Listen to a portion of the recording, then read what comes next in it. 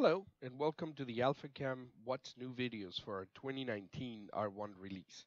In this short video, we're going to cover the new enhanced functionality of being able to support solid tool and holder simulations.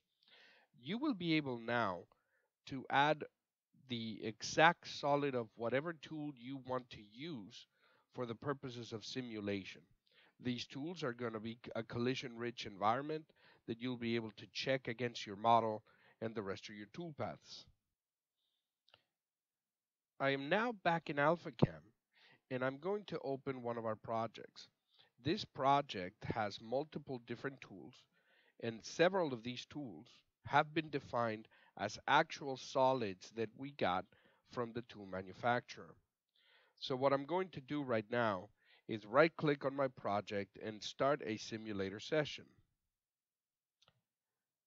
The simulator session will load all of the different tools, and we'll be able to run our verification session, but with the ability to show both a solid holder as well as a solid tool.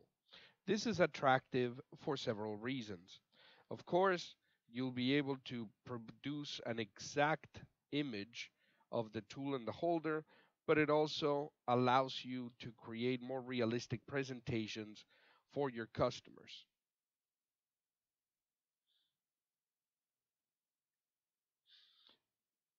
I'm speeding up the simulation so that we can run through a tool change. And after the tool change, you can see that we have a different tool. As always, every tool is actually responsible for a different sequence, for a different operation, and it will color the model in a separate color.